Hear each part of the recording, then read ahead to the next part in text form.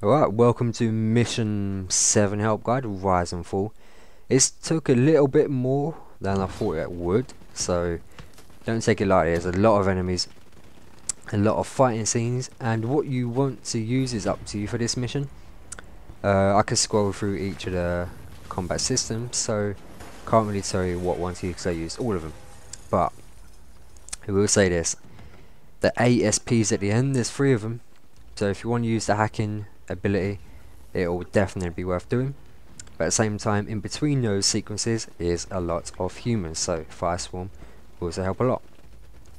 Whatever you want to use it up to you, but starting off, you just want to, if you have Fireswarm, release it. If you don't, then just hug the left wall, right in the corner, peer around, take out the guys on the right, keep moving around, and there will be a lot of enemies up on the top balcony, so pick them off. Use the pick and lead technique. If you haven't seen these videos before, then that's literally just in and out of cover while shooting really quickly.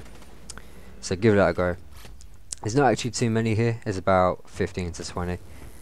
Your teammates do a fair bit of work as well, so just pick them off as quick as you can and keep moving up.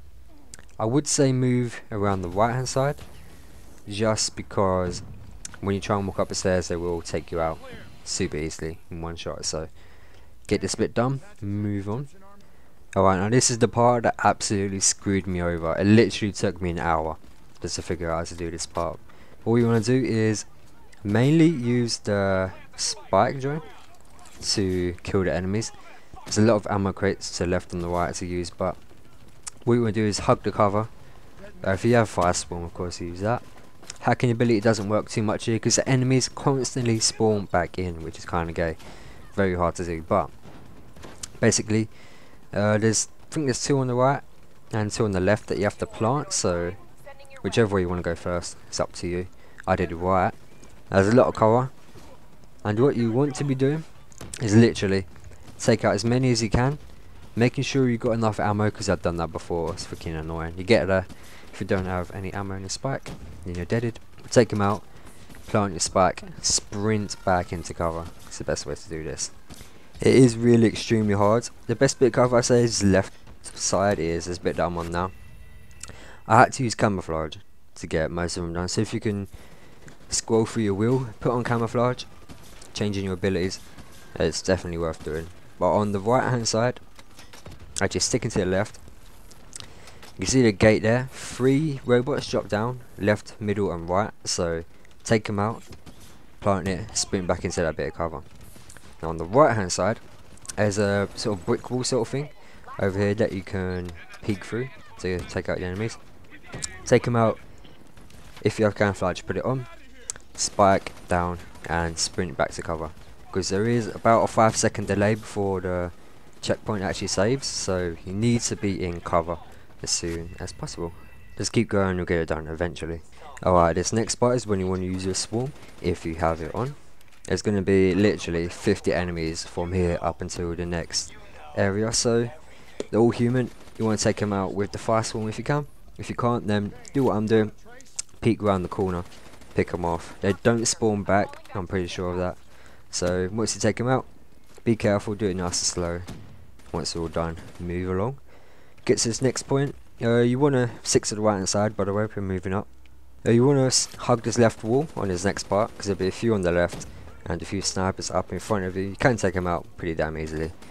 Then move on to the building left of you, and there will be a few rolly droney thingies, so don't know what they're called, but you'll need to take them out. They shouldn't hit you from this little bit of cover here. You can see when they're firing because they're pretty far away. Just move to the side in cover whenever they fire. The red triangle should appear, and you get used to what noise they make when they charge up. So pick off the enemies again, a few snipers at the back. The rest of them though, I believe, are just soldiers on the ground on the left hand side. Not the hardest to take out.